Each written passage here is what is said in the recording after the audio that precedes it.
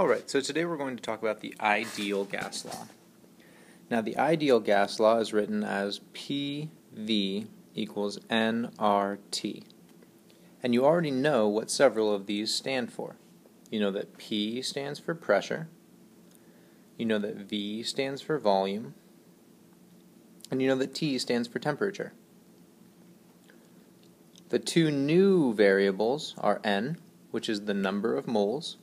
You'll always know it's a PV equals nRT problem if moles are mentioned. It's the only way we can solve for moles.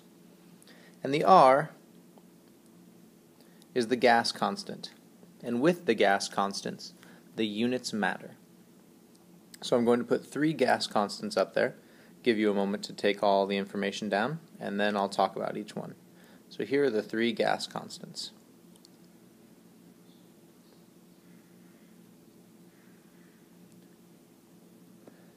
So go ahead and pause the video so that you can get down those 3, and then I'm going to talk about each one. Alright, so the first gas constant has liters times millimeters of mercury over Kelvin and moles. The second gas constant has liters times atmosphere over Kelvin and moles. And the third has liters times kilopascals over Kelvin and moles. So what you'll notice is that the only thing that changes are our pressure units. Kilopascals are our pressure unit, millimeters of mercury are our pressure unit, and atmospheres are pressure units. So the only thing that changes is that pressure unit. This pressure unit, when we get to a problem, will dictate which R value we plug in to PV equals nRT. So whichever pressure unit we have will dictate our R value. Let's look at a problem. So this problem says, what is the pressure in atmospheres exerted by a 0.500 mole sample of nitrogen gas in a 10-liter container at 298 Kelvin? So, a couple things to keep in mind. In these gas law problems, your volume must always be in liters. So if you are given a volume outside of liters, you need to solve it for liters first, so convert to liters. Second, your temperature always needs to be in Kelvin. So if you're given a temperature in Celsius, you need to add 273. If you are given a temperature in Fahrenheit, you need to convert to Celsius first and then add 273 to Kelvin.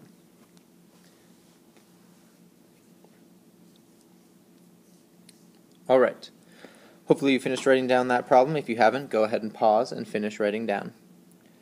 So the first thing we're going to do anytime we're solving an ideal gas law problem, so a PV equals nRT problem, is to write PV equals nRT. Lets me know just what I need to solve for, keeps it really straightforward. So we know that it's going to be a PV equals nRT problem because of these moles. That's why I've underlined them. Once you see moles, you know it's going to be PV equals nRT. And we can start filling these things in. So our pressure, it says what is the pressure in atmospheres. So we know that pressure is going to be what we're solving for. Next we look for a volume, that's moles, that's temperature, volume's over here. 10 liters. N is number of moles. We've underlined it here as 0.500 moles.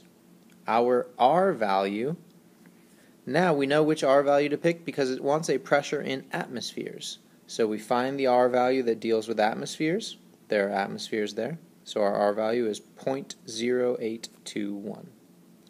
So 0.0821. And last but not least, our temperature is 298 Kelvin.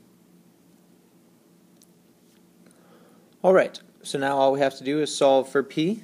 Looks like we're going to divide both sides by 10. And if we divide both sides by 10, if this is divided by 10 to get P by itself, and this is divided by 10, P is equal to 1.22 atmospheres. Now, this has 1, 2, 3 significant figures, this has 1, 2, 3 significant figures, and this has 1, 2, 3 significant figures. That is why our answer has 3 significant figures. So our answer is, we will have a pressure of 1.22 atmospheres for a final answer. Thanks very much. Come on in if you have questions.